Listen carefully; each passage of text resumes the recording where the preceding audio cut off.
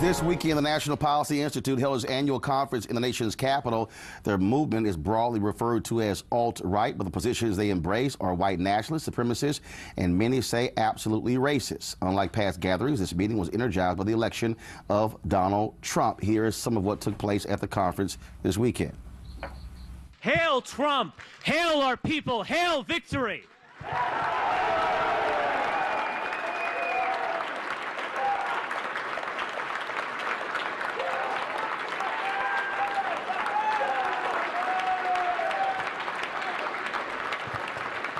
No one will honor us for losing gracefully. No one mourns the great crimes committed against us. For us, it is conquer or die. To be white is to be a striver, a crusader, an explorer, and a conqueror.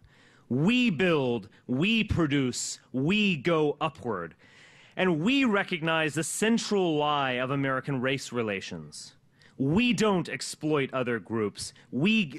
We don't gain anything from their presence. They need us and not the other way around. We are not meant to live in shame and weakness and disgrace. We were not meant to beg for moral validation from some of the most despicable creatures to ever populate the planet.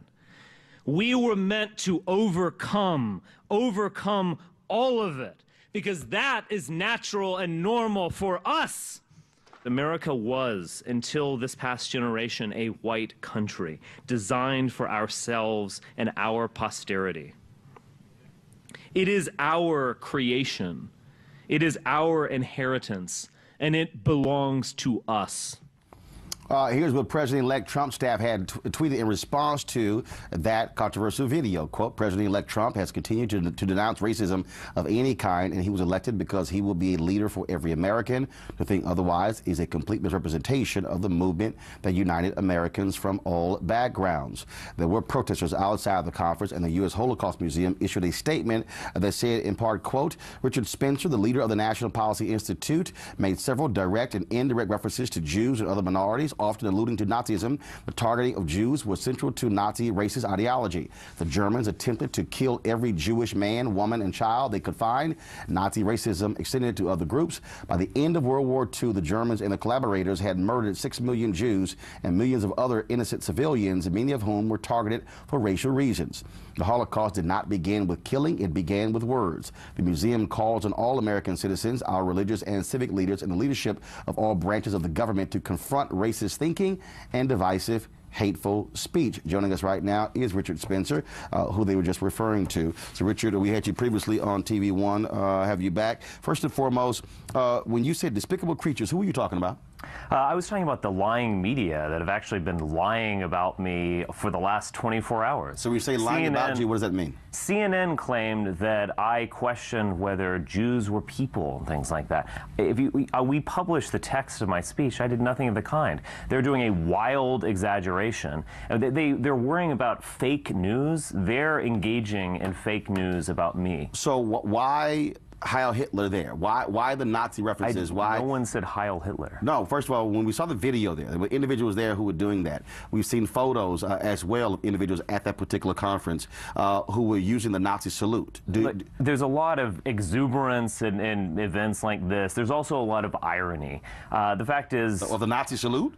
Yeah, in the sense when it's done in the context of the alt-right, it's done in a spirit of fun and exuberance. But this is America. Because whenever anyone sticks up for European identity, whenever they say, I want to stick up for us, for our people, they're always called a collection of names: Nazi, KKK, Southern Confederate, etc. I think a lot of people just want to throw it back in their enemies' faces. So it's totally natural for Americans to use a Nazi salute when America fought against the Nazis, fought against what they were all about. Why would you salute? Why would you appreciate that? Why would you not say, no, this is America? You don't do that in America. Again, it's a moment of exuberance. No. You use exuberance. Look, I can't police everyone at a conference. No. What you can say, here's the question. Are you an American? Yes, I'm an American. Are you proud to be an American? Yes, I'm a proud citizen. Do you believe that America should have beaten Nazi Germany in World War II? I wish that we had avoided that conflict. No, you answered my question. You answered my question. Should America have beaten... You said we would avoid it. Should America have beaten back Nazi Germany and Adolf Hitler in World War II? Once the United States was in the war, yes, absolutely, we have to win it. So if we won it and we beat back Nazi Germany, why would you even say, well, in exuberance people do that? Why would you not say, as an American, that is not what we do in America? What you're saying is just logically incoherent. I mean, we're talking about a Second World War, and therefore you can't do something in fun and jest. So you believe five people or something? No. Actually, hold on one second. 5 people. Shelley, play the video again. Play the video. Hail Trump! Hail our people! Hail victory! That's not 5 people. That's far more than 5 people. But I'm trying to understand, why would you excuse that as if that's no big deal? Oh, it's just sort of in fun. That's offensive to Americans. That's offensive to American soldiers. That's offensive to World War II veterans who actually fought in that war. How do you say, oh, that's exuberance? Because that's what it was, and it's nothing more than that. This is what I would say, is that... Are there any World War II veterans in your family? Yes, actually, both of my grandfathers. And both of your grandfathers? Yes. Would your grandfathers say, oh, that's exuberance? Yes. Really? Yeah. Right, so your grandfathers wouldn't say, I fought against that. I fought where that's not done in America. No. I don't think most people are like this. It's actually just the liberal media that's in a collective freakout. No, actually, no, it's not a question of collective freakout. If somebody wants to call themselves an American, they would then say, no, that's not American. So also, I want to ask you this here. I'll actually agree. I'll find some common ground here. I do think that the alt-right, we've gone from being a movement that was not connected to the political mainstream, not connected to the political fray. We now are. People are paying attention to us. People are looking at us. And so I actually say yes. We need to start maybe knock some of that stuff off. We need to think of ourselves as a mainstream movement that's going to reach people, because we do have that power. Okay, so are you white nationalists? I don't use the term white nationalist. I like the term alt-right, first off, and I also like the term identitarian, because it gets at what I am and what I believe. And what is that? Identity is at the heart of my ideology. So what's that identity? Race is a foundation of that identity, undoubtedly. Now race is simply a creation of mankind. That's a construct. It doesn't exist. I mean, bottom line is, no, I know who I am. First of all, I'm Roland Martin. I'm a man. Okay. I'm a man. Do you first. identify as a black man? Oh, first of all, I identify as a man.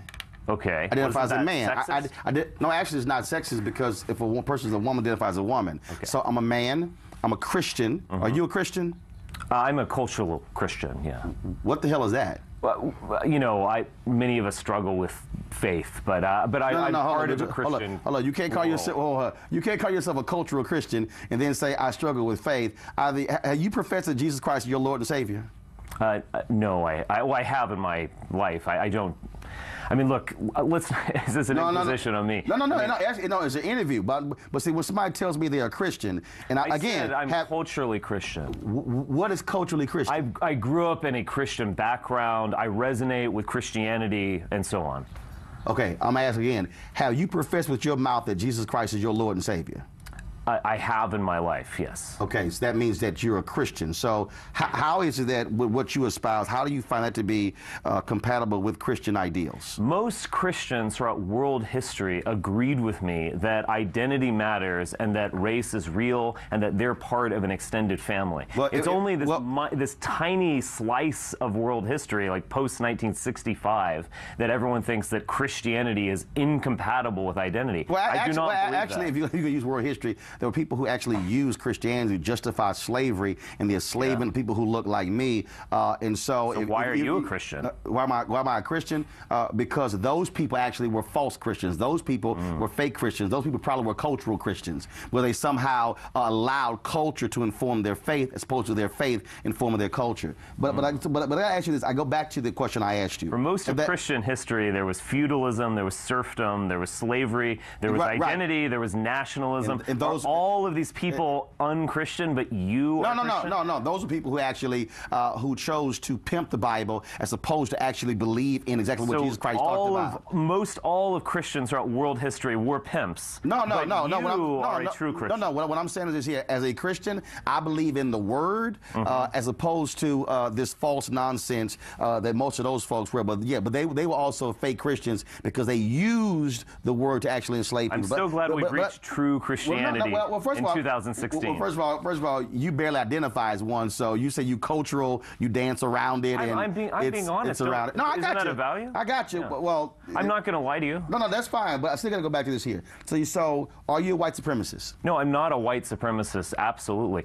White supremacy means that a white person would want to rule over other people. So you don't want to rule over other people? I absolutely do not. We've had white supremacy in our past, whether you think of imperialism, slavery, colonialism. That's been a disaster. So no, I don't want to go back to that. So what are you trying to go? So what are you saying? Because in your video you said we don't need them, they need us. Who's they? Yes. Who's they? The white people ultimately don't need other races in order to succeed, in order to be ourselves. Absolutely not. So how do you think America became the greatest economic nation without? Not through black people. Oh, it wasn't? It wasn't because of free labor? Are you talking about slavery? No, I'm talking about slavery and also what happened after slavery, which Douglas Blackman talked about, slavery by another name. So I'm trying to understand, when you say didn't need it, how do you think America became the greatest economy that it did? How do you think that happened? Through the genius of Europeans. How was the genius of Europeans when the fact of the matter is it was actually King Cotton that supplied the economic means for America to do so? And that was a result of free labor from black people. Look, the whole point here is that who creates these systems? Who creates these business models and businesses? Slavery was a business model? Well, yes, it was a business model, yeah. And was that one that you like or dislike? I dislike. You dislike it? I absolutely reject it. Okay, yeah. But you deny the reality, though, that's what allowed America to become the economic power, because America supplied 91% of the world's cotton. And so as a result of that, that's how America was able to fund the Industrial Revolution. It was because of free labor from black people. The Industrial Revolution originated in Britain, and it originated in the countryside of Britain, where there were absolutely no slaves. I said the money generated from that. But I asked you again, okay? You said we don't need anybody else. No. But the reality is, America history proves you wrong. The fact of the matter is, there is no great America. You can't sit here and talk about that greatness without other people making that happen. We could have figured out another way to pick cotton. Who? I mean, white people could have figured out another way to get cotton. Y'all tried that, didn't work. Yeah, I mean, We do it now. We've done it previously. I don't know what books you read, but no, that's actually not what happened. But you said y'all would have figured it out, but you didn't. Look, African slavery was an absolute disaster, socially and morally. I reject it. Okay? In terms of the 20th century, when America rose as a geopolitical power, when we had the greatest economy in the world, and so on, that has nothing to do with slavery. So you say we don't need anybody else. Okay, but the fact of the matter is, people of color are not going anywhere. So what is your vision for America? That is white land and the rest of us can leave? I think that white people, Europeans, formed the core of American identity. So why don't you go back to Europe? You keep saying Europeans. I just said being a European isn't just a plot of land. Being a European is about blood and spirit. These people formed the core of American identity. What it means to be American is ultimately what it means to be a white person here. How so? Because Dr. are essential. Because the reality is here. Dr. King talked about. And I want to maintain that. Dr. King talked about it was black people who actually made America live up to the ideals that they wrote on a sheet of paper. That there were white Americans who talked about, we want the nation to be this. When the reality is, that's not what they were living up to. It was black folks who made that a reality when it came to the Constitution. When you say all men are created equal, we had a nation where it wasn't all men are created equal. I myself am critical of the Founding Fathers. However, clearly they did not believe in multiracial equality. Clearly, if you look at the first... And you agree with that? Yes, I agree with that. I do not believe that everyone's equal. So you don't believe in multiracial equality? No. I mean, I don't think anyone does, actually. I mean, do you really think that all people are equal in talents and identity and worldview? No, that's not what that means. No. When you say all people are created equal, that means at the moment you are born, we're going to treat you in the same way as we treat everybody else. Now, what you do with your life, what you do with your talents is different. There are many areas I'm quite sure I'm far more talented than you. Yes. It doesn't mean that you don't have talent, but what it means is that when you are born, we're going to be treated as equals, equal American. So in your worldview, are you saying white folks should be treated as a greater American than if you're black or Latino or Asian or Native American? At this point, I want white people to have the same rights that all other people do. The fact is, all rights that white folks don't have? All institutions, in terms of legal rights, yes, everyone has the same thing. In terms of what institutions are actually doing, absolutely no. White people do not have the rights of minorities. How so? In what? I'll go into it. In terms of federal hiring, absolutely. Federal hiring is geared towards not hiring more white men. Whoa, stop. Hold on. Say it again. Federal hiring. Let me ask you a question. How many white men in the United States Senate? That's not federal hiring. No. Answer my question. How many white men in the United States Senate? I don't know the exact number. It's more than 80%. Majority. Sure. Okay. How many white staffers? See, you said hiring. That's hiring, correct? Right. How many white staffers in Congress? A lot. A lot. Define a lot. I don't know. It's in excess of 80%. So please show me how. No. That's federal hiring. It's federal hiring. So you say no. Hold up. That's federal hiring. So I'm trying to understand something here. You said like all of a sudden, oh my goodness, it's so rough for us. Do you think that affirmative action is not at play in federal hiring? Actually, hold on. Every department on down. Actually, give me a break. Actually, do you know what the greatest affirmative action policy was in this country? Slavery? No, that wasn't affirmative action. That was free labor. The great affirmative action policy in America was the GI Bill. And do you know who benefited from the GI Bill? White people. Your grandfathers. Yes. Do you know who did not benefit from the GI Bill? The same black folks who fought alongside in World War II, who also bled for this country, and when they came back. So when you talk about affirmative action, that is the greatest affirmative action bill in the history of America. Do you know who's benefited greater from affirmative action policies? First of all, who created affirmative action? White people, probably. Okay, President Richard Nixon, right. 1969. Arthur Fletcher was there as well. Who is the greatest beneficiary of affirmative action? The greatest beneficiary? I would say African Americans. That's a lie. Okay. Do you have a girlfriend or wife? Yes. Is she white? Yes. She's the greatest beneficiary of affirmative action. White women have benefited more from affirmative action than anybody else in America. That's a fact. Sexist here, Martin. No, it's not sexist. That's a fact. So the fact is, so when you say affirmative action, white folks. That might be the case. No, it's not might. White women have benefited from affirmative action more than any other group. I'll go with you to that. No. So when you're saying, oh my goodness, affirmative action, why should not getting hired in the federal government? That's a lie. Oh, that's fine. Look, this is what I'm saying. In terms, let's look at Silicon Valley. Every spring, these big companies, Apple, Google, Facebook, will release diversity reports. And they will basically say, we are focused on not hiring white men. Really? Yes. Hold on one second. Look at all the diversity. Hold on, stay right there. Hold on one second. I'm going to go to a break. See, here's the problem, Richard. This is the problem when you're a smart black man who can read. Have you seen their diversity numbers? Yes, whites are underrepresented in these corporations. All right, when we come back, we're going to do a fact check for Richard here when it comes to Silicon Valley, because, see, as y'all know here on TV1, Reverend Jesse Jackson Sr. has been talking about Silicon Valley. I've been right there covering this for the last 24 months. We're going to give him the facts when we come back right here, News 19 TV1. All right, folks, back with our guest, Richard Spencer, president of the National Policy Institute, says he identifies with the alt-right. Many others say he's a white nationalist. Richard, we talked about Silicon Valley. According to this report right here from the federal government, top 75 Silicon Valley tech firms. Whites, 47% of the workforce. Asian Americans, 41%. Hispanics, 6%. African Americans, 3%. Now, women make up? No. So what you're saying is we don't have enough white people in Silicon Valley? No, what I'm saying is white people, those numbers that you just read reveal that white people are underrepresented as a percentage in the population in Silicon Valley, which is exactly what I said. So are white people underrepresented when it comes to Fortune 500 CEOs? No, not in terms of CEOs. Okay, are white people underrepresented when it comes to a board of directors members of Fortune 500 CEOs? Probably not. Are white people underrepresented when it comes to corporate offices of Fortune 500 CEOs? This is called moving the goalposts. No, it's not. No, here's the deal. What you're saying is this here, okay, in this sector, oh my God, we only have 47% of white people. So what do you want? You want 70, 80, 90? No, what I'm saying is that these corporations, by their own explicit admission, are trying to hire less white people and less white men. So you're saying, reports. So are you saying they're not hiring people who are the smartest?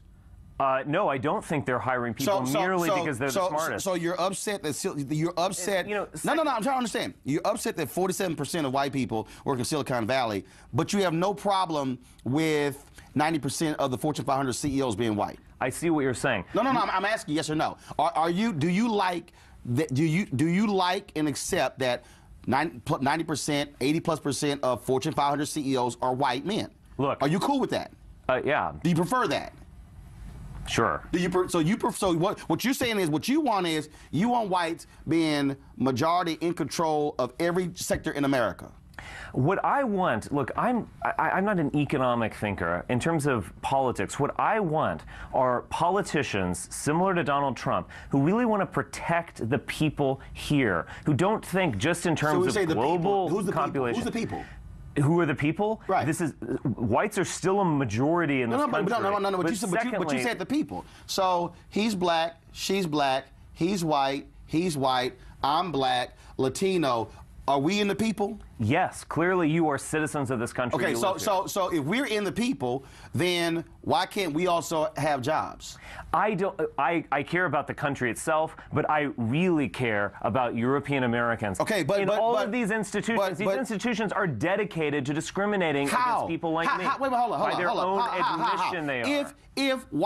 If whites are dominating jobs in banking, if whites are dominating jobs on Wall Street, if whites are dominating hedge funds, if whites are dominating NFL owners and NBA owners, if whites are dominating the major sectors, how in the world can you somehow say, oh my God, it's rough for us white people out here? It's not. If you're saying that, how are whites dominating the number of jobs on Capitol Hill? How are whites dominating the number of jobs in the White House? How are whites dominating jobs all across America? And you're saying it's not enough white people, so stop hiring those minorities. They don't need jobs. We got to make sure us white people keep getting jobs. Is that what you're saying? It doesn't surprise me at all that whites succeed.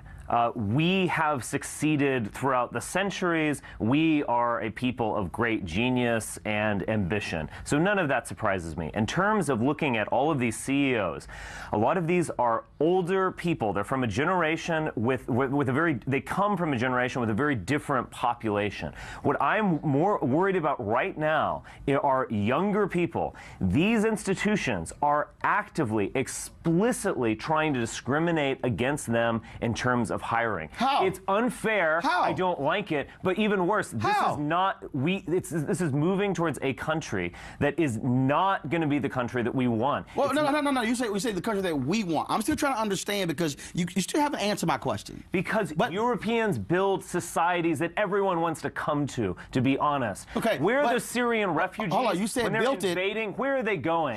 They're going to Central Europe. They're going to Western Europe. You said built. Yes. Who built the railroads in America and allowed for us to have expansion out west? Who built that? Yes, a lot of Chinese people. You said the operative word there was built. Built. Who built? Okay. Who designed them? Who had the genius to imagine railroads? Europeans. Wait a minute. The genius to imagine railroads. Okay. Yeah. But you said Are built. there railroads in Africa? You said yes. You said built. Why? You said because of us. Hold on. You said okay. First of all, that is absolutely true. First of all, the greatest genius when it came to the building of the pyramids. Do you know what those are white people, by the way. Who are white people? The Egyptians are not African. I'm sorry. Do you know where Egypt is? Yes, it's in North Africa. Okay, stop. Stop right there. You just said that the Egyptians are not African. Are white South Africans African? Wait. Yes, they are African. See, okay, to be African means you come from the continent of Africa. So if you come from the continent of Africa, that's who you are. So that means you're an African. So you do know. Do you also deny science that man originated from Africa, or do you say that's false science? What are you talking about?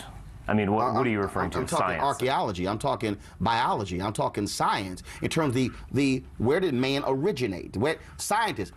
Egypt was an amazing civilization. It was not created by black Africans. I'm sorry. It wasn't. Who created it? People who are white. How are people? You can look actually look at art, and they differentiate between races. No, I got to ask you a question. How do you from ancient Egyptian art? You do know those were black people. You do know. They weren't. You do know from science you can't get black from white. You can get white from black. You do know when it comes to evolution. What? When it comes. I see what you're saying. Dude, you never studied science? I see what you're. Yes, I have. No, so but I mean, I'm not a scientist. Are you? But man originated in Africa.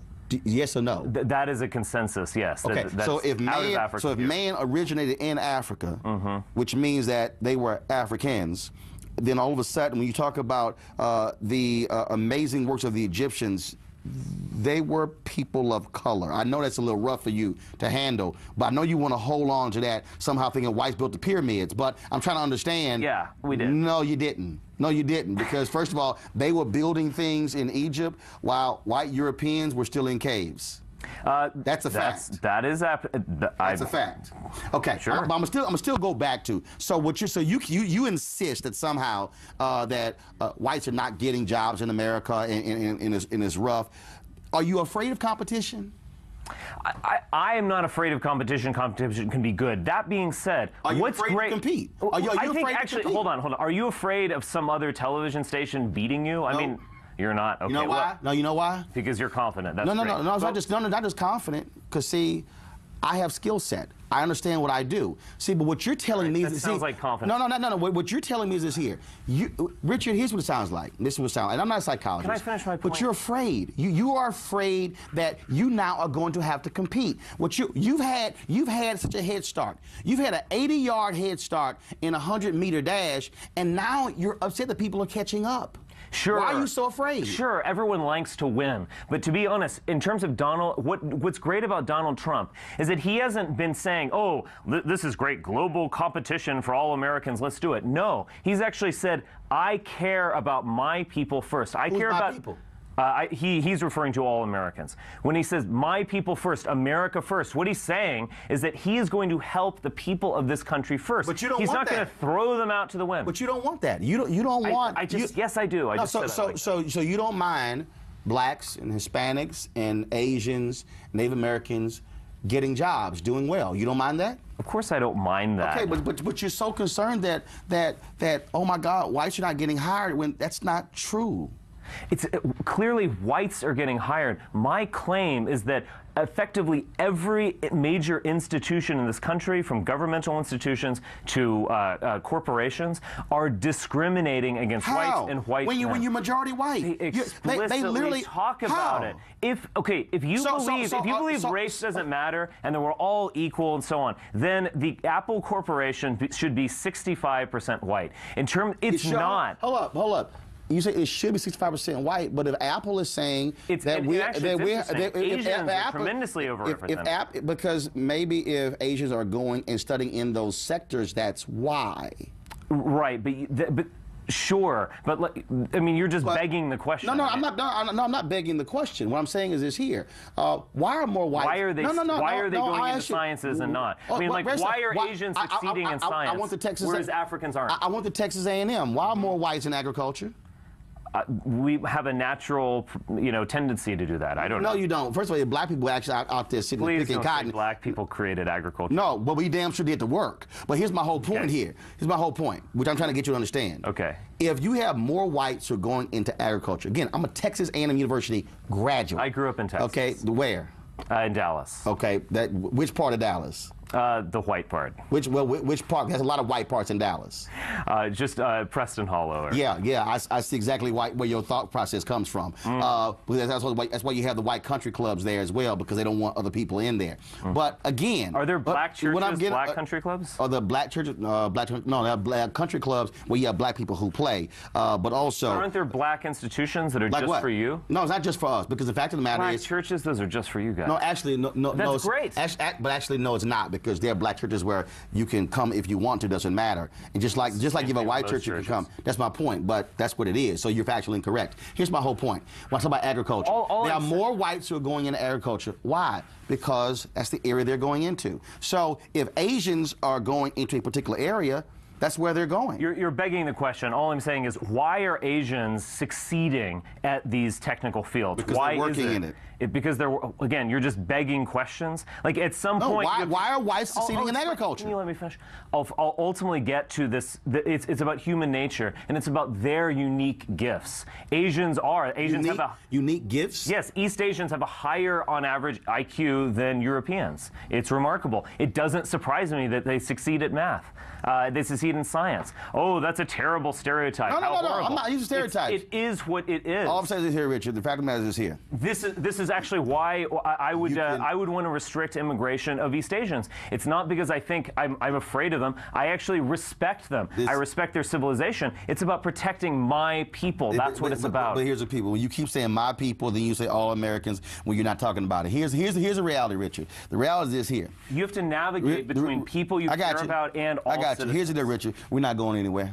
And see, Richard, it's about to be a little tough for you. About a little tough for you, Richard, because see, you and your people have had a great head start. Tremendous head start. 20-odd Africans arriving in 1619. Who gave us this head start? One second. 16.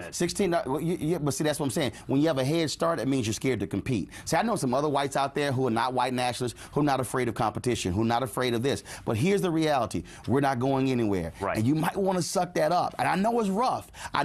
But I suggest what you should be doing, Richard, is preparing your generation for a world of competition where you have to where you don't get the head start your mom and daddy gave you, that you're going to start maybe not 80 yards ahead, but 30. But you know what? You may want to train harder because we're training harder, and we're going to catch up. We're going to win. And also, you're not going to win, Mr. Richard. Martin, I want to tell you, you've got to prepare yourself. You've dealt with a bunch of guilt-ridden, silly whites all your life, and we are waking up. We are recognizing who we are, and we see an amazing future. Richard, so you better get ready. I'm going to tell you right now, Richard, here's the deal.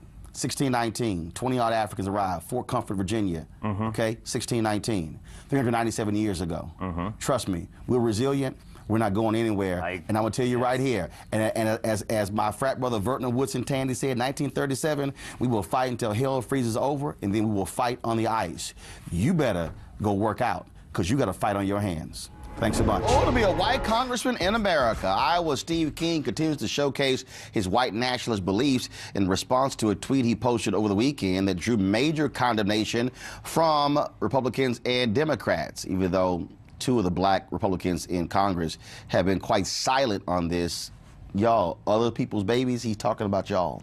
In an interview with an Iowa radio station on Monday, King took issue with recent comments made by Univision anchor Jorge Ramos about whites becoming the minority in America within 30 years. Jorge Ramos' stock and trade is to identify and try and drive wedges between race and ethnicity, I should say, to be more correct. And when you start accentuating the differences, then you end up with people that are at each other's throats. And he's adding up Hispanics and blacks, and he predicts will be in greater number than whites in America. I will predict the Hispanics and the blacks will be fighting each other before that happens. Boy, that's stupid. Later, King went on Tucker Carlson's show on Fox News to discuss, again, the controversy. And it's no shock that Tucker Carlson would defend Steve King's racist tweets and his white nationalist views.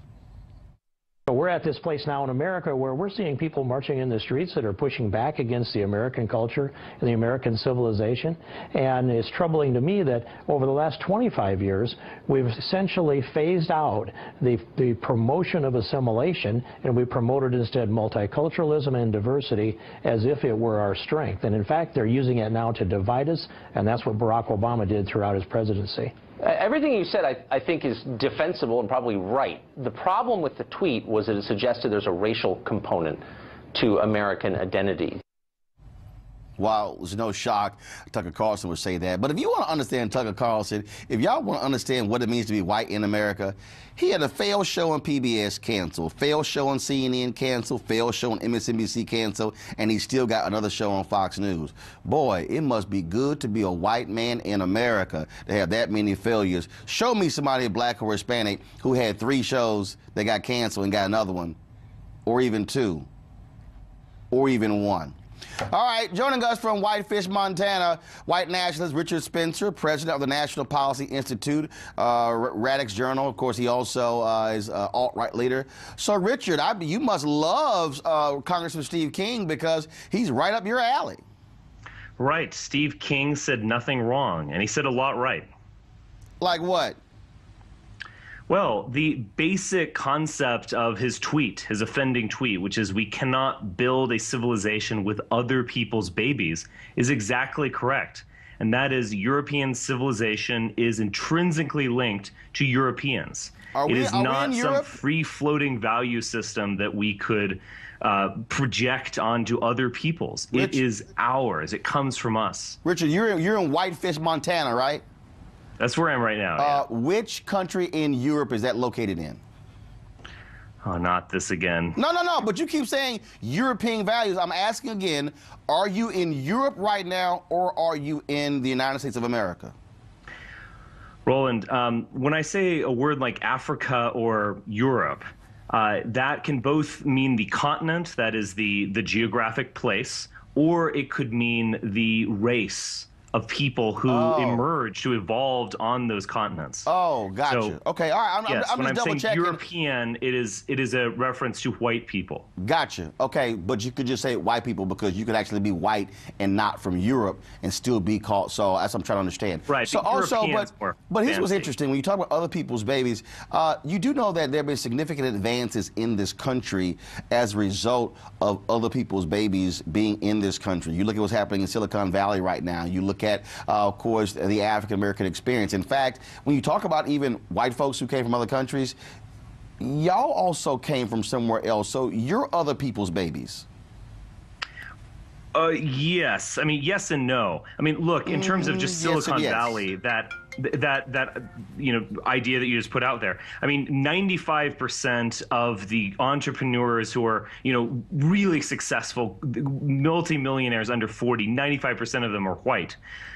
In terms of, look, all of these amazing inventions and things that have changed our lives, I mean, these are derived from our people. Who's our people? white people. Okay, but I'm right talking about now, myself. but when you have the advances right now in Silicon Valley, when you look at what's happening with technology, even when you look at right now of the young folks who are scoring high in STEM, 83% of them don't look like you. So our future actually is pretty bright because of other people's babies. And here's the other piece, Richard. We're not going anywhere. It doesn't So y'all might matter. want to, but here's the deal. You can't blame black people and Hispanic people because white people in America, one, stopped having babies. And two, you can't blame black people and Hispanics also for the opioid addiction, where white folks are dropping dead at a higher rate than anybody else. Y'all on the painkillers, not us. There are a lot of problems within the white community. I would never deny that at all. The fundamental point, and this is the point that was truly radical and truly right about what Steve King said, is that culture and civilization are intrinsically connected to race. Indeed, they're derived from race. What culture is that? Sure, we could have a ton of intelligent Asians or Indians come to America and do great in STEM or whatever, but they're going to create a different culture and different civilization. But here's the deal, though, Richard, let me ask you a question. That's an idea that he put forward, although he wasn't really able to articulate it and stick with it. Well, if he can't, he also said later that, oh, we need to adopt the world's children and turn them into Americans and things like that. So Steve King, not everything he said is correct, but in that tweet, the reason why it became a controversy is because he was getting at something, that this is our culture. Well, actually, here's the deal, though. You don't actually have a culture without other people in this country. You don't have one. I mean, without other people's babies, when you say our culture, you don't have it. Well, I mean, okay, I can tell you, without black folks in music, you don't have a culture. When you look at food, when you look at dance, see, when one says culture, that means a whole lot of stuff, and not what you're talking about. So, final comment. Go ahead. Final comment. I agree with you that very often races will engage in what you could say is cultural appropriation. If you look at Japan, its alphabet came from China, and much more came from let's talk China. about America. But there's if you want to talk about the white race, something like the guitar, so much of food is in a way elements of it are taken from other cultures. But there's a spirit behind it. Stolen. No, stolen is actually a very wrong way to think about it. This is like Afrocentrism of stole civilization. So who took the guitar? White folks took the guitar from somebody else, or did black people take the guitar from white people? I'm just curious. Right, but it's not stealing. It's appropriating in the sense of there's a spirit behind it that we make something our own. That's in a way what makes a people is that spiritual sense that we can take elements of other things and create them. Well, the fact is, American culture, sure, there are elements from other peoples, elements from Africa, there are elements from Native American cultures, but there's this European spirit that defined it, that brought it all together. Well, I'll tell you what, though, when you brought the guitar, the greatest guitarist to ever walk this planet is Prince. He's other people's babies. Richard Spencer, we appreciate it, man. Thanks a bunch.